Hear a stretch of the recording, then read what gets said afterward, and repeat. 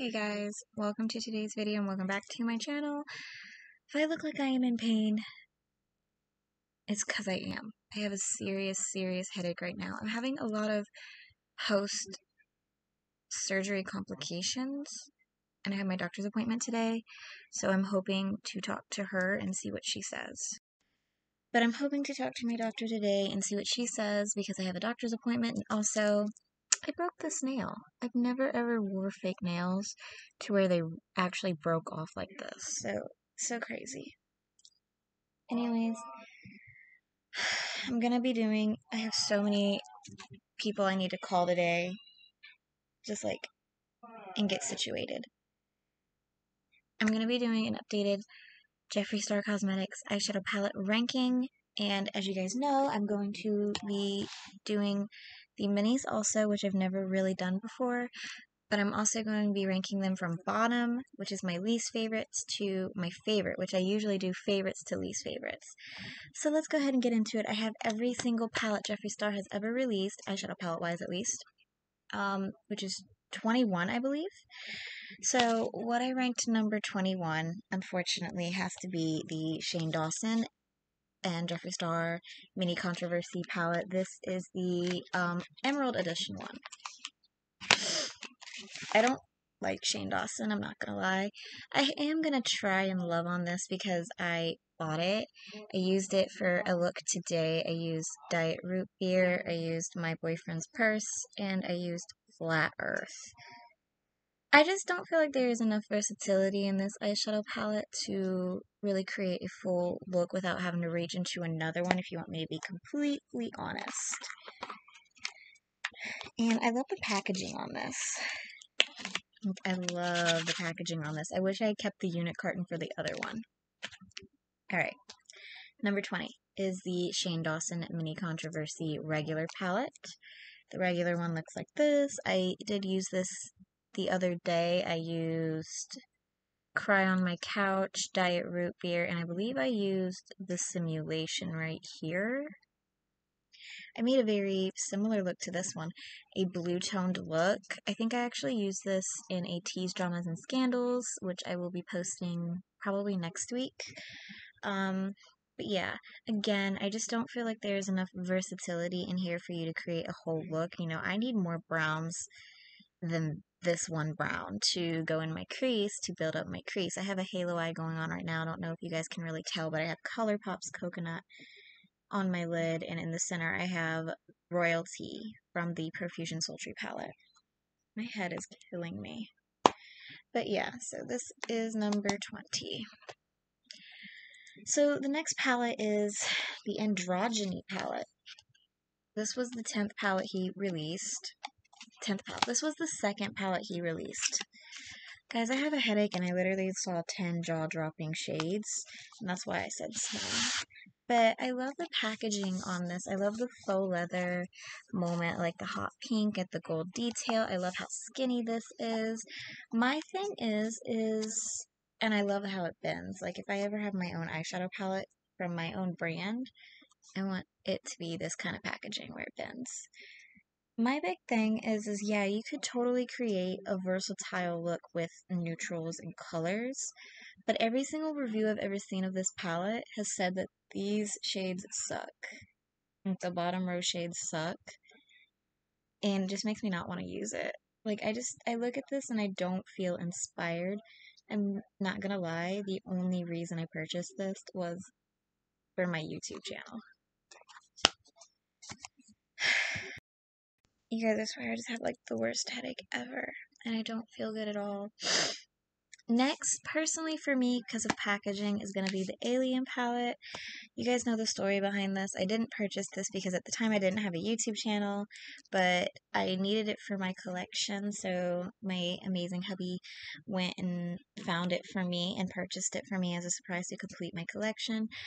I like some of the shades in here, like Alien and Interstellar are unique. UFO, Moonrock, Space Cowboy, Probe, and Area 51 really speak to me. I've used this a few times. You can see it is used. and it bends all the way back, which is another thing that I love. I just think that the packaging itself is very loose because it's like a magnet, and I don't like the eyes because it makes it awkward to store. So honestly, the shades itself are nice. I think he discontinued that palette because of the Blood Money and the Bloodlust palette, because think about it, the Bloodlust kind of has a similar shape packaging, and there are greens in the Blood Money palette. So I think that's the reason he probably ended up discontinuing that palette. I'm trying to rub my head where I have my headache. But yeah, so that is just a no palette for me, just personally, because of the packaging. Next. Sorry, Shane Dawson, if you ever see this, I just don't like you. It's the Conspiracy palette, and this makes my eyes hurt, and I already have a freaking headache. But I literally got this just for my YouTube channel, because I have a YouTube channel, and I do Jeffree Star Cosmetics on here. But I also like the packaging on here and the clasps, and black is my favorite, and I like to have all the trunk palettes. But anyways, I just don't support Shane Dawson. I don't like Shane Dawson, and this color story just doesn't really speak to me. I feel like you could definitely do a lot with it, but I don't know. I don't like Shane Dawson. And that is like the biggest thing for me when it comes to ranking the conspiracy and the controversy palettes, is that I just don't like him. I just don't like him. And that's my personal preference. I am allowed to feel that way. I'm sorry, but I'm being honest. Next is the Blue Blood palette. So I love the packaging on this one. I like the unit carton on this one. I like the unit cartons on a lot of Jeffree's palettes. I love to keep the unit cartons on Jeffree's palettes for some of them because they're just really nice. But this is Blue Blood. Blue Blood is ranked pretty low for me just because this is an all blue palette, and I just don't feel like you're gonna wear blue every single day. Ironically, I am wearing blue today, but I don't feel like this is an everyday palette that everybody, you're gonna spend $50 and use it every single day for every single look. You're gonna get so much looks out of it, I just don't feel like this is a everyday palette. Next is a palette. I wish I had the unit carton too. I wasn't thinking when I threw it away, but I did, because this was the first one I had received when I started doing 600 Jeffree Star orders. But it's the Blood Money palette, and this clasp is quite unique. I do like the theme around this, but this is the Blood Money palette. Blood Money for me is ranked a little bit higher than the Blue Blood palette, because I do feel like you have some golds and you have some neutrals, even if they're more green toned. In this area, I feel like you have more of a versatility in making this an everyday palette with pops of green. So that's why this is ranked higher for me than the Blue Blood. Next is going to be the Bloodlust palette. And I actually was not going to buy this when it first came out, until my YouTube channel, I started really getting serious with it. So I purchased it just for my YouTube channel. This is the Bloodlust palette. It was the third in the Blood Sister palette collection. And there could be more purples. I actually enjoy purples. I love purple eyeshadows. I like purple as one of my favorite colors next to black. So this kind of does speak to me in a way. But the packaging itself is what defeats it for me personally, is how big it is, if you want me to be completely honest. So next is a palette I didn't think I was going to buy, and that is the Jawbreaker palette. So I was so turned off by the Jawbreaker palette just because of the outlay in it, the layout in it, with it being kind of everywhere. But really, if you need a rainbow palette, all you really need to do is get a neutral palette and then get this palette, and you can literally have every single color in the rainbow. And Jeffree's eyeshadow formula is very, very nice.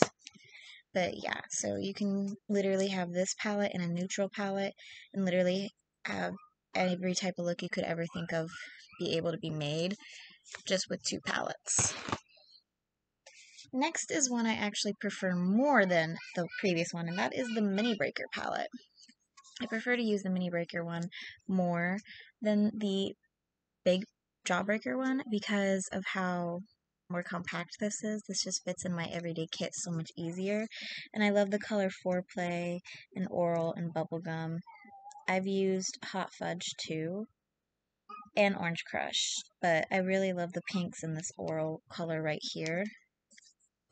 Again, his eyeshadow quality is just so nice.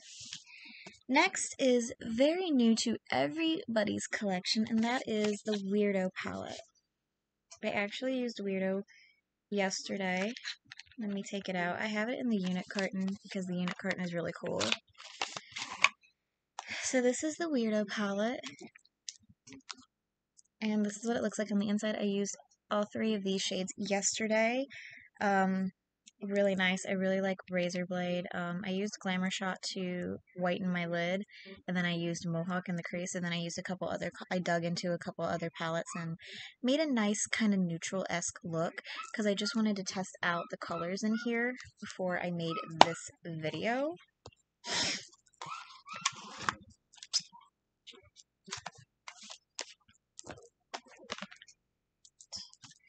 Next is the Pink Religion palette. You guys know I love unit cartons. This one was broken. It breaks my heart, but I'm keeping it anyways. This is supposed to be like a Bible. You can't really see. Yeah. It's got the gold pages on the side, by the way. But this is Pink Religion. It has every single pink you could ever need. If you are a pink lover, I definitely suggest this palette. I've never actually seen an all pink palette like this. But when he came out with this, I was kind of thinking, like, I would love to see a royal blood palette that is in a coffin, but is also kind of like Urban Decay Naked 3 palette, like a Dusty Rose Royal Blood palette. Like, I think that Jeffree would really be able to maximize on that and really perfect the formula of those Dusty Rose colors and make them pretty nice. Yeah, and we need another Blood Sister palette.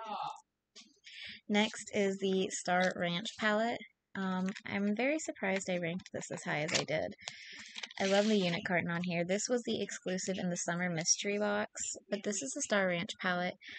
I really think that you could have the Star Ranch palette and you could literally do a very neutral everyday look with these shades, the brown shades, and then have some pops of blues and greens whenever you want to dig into it, and you could literally just make this your everyday palette. I actually, every time I dip into this, I use Yak Farm. I love that shade. That shade is so pretty in the crease. I literally, like, every time I dip into this palette, I literally go straight for Yak Farm. Next is another new one to my collection. I ranked this very high on my list because of the more neutral aspect of it, and that is the Pricked palette. I hate the packaging on this. If I didn't have my YouTube channel, my foot was itchy, I'm sorry.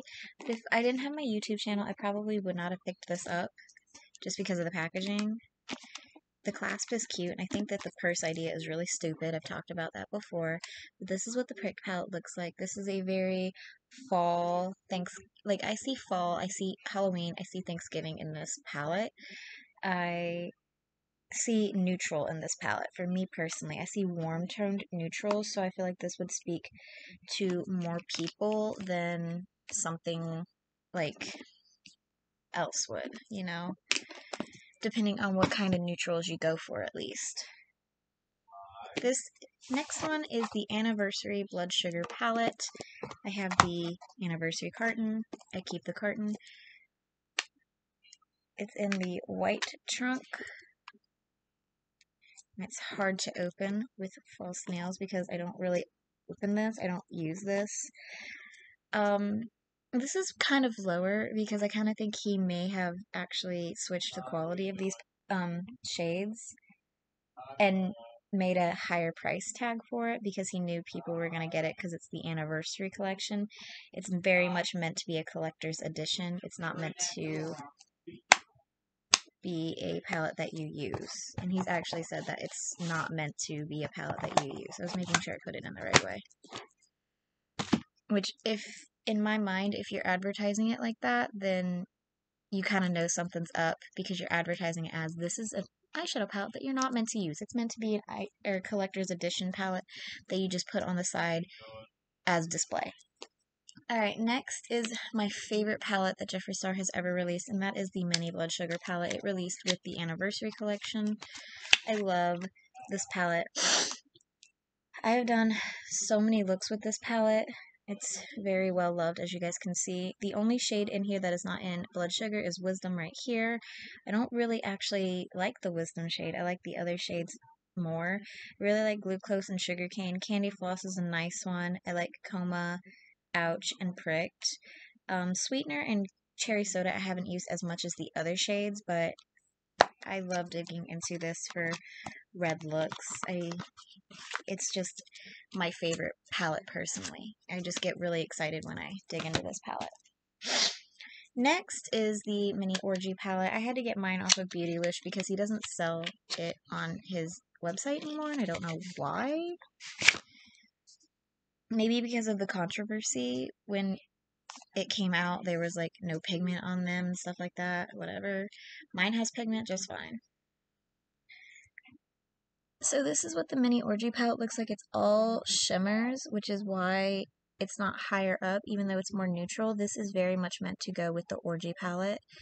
So this is not a palette you can literally use every day. I've actually used these two shades as highlights on my face. It's a really nice palette for digging into very nice quality neutral shimmers that are extremely beautiful. Next, we have the Cremated palette. My head is killing me. But we have the Cremated palette. Looks like this. You have the controversy that came out with it. Again, it has my kind of packaging that I like, where it bends all the way back. I love marble. But anyways, this is what it looks like. It's the all black, gray, and white palette. I have a few of these shades in singles. I have Diamond Ashes, Afterlife. I have Angel of Death. And I have Hearse in singles. I really like those. This is very much I feel like it can be a neutral palette. You can go from neutral to smoky pretty easily if these are the shades you kind of gravitate towards. This is very much a Halloween palette for sure, and I definitely think that the Weirdo Mini palette was meant to actually go with this palette, in my personal opinion. I don't know, but in my opinion, the Cremated and the Weirdo Mini palette were meant to go together. Next is the Orgy palette. I love the packaging on this. I love the like nudie rose gold kind of thing.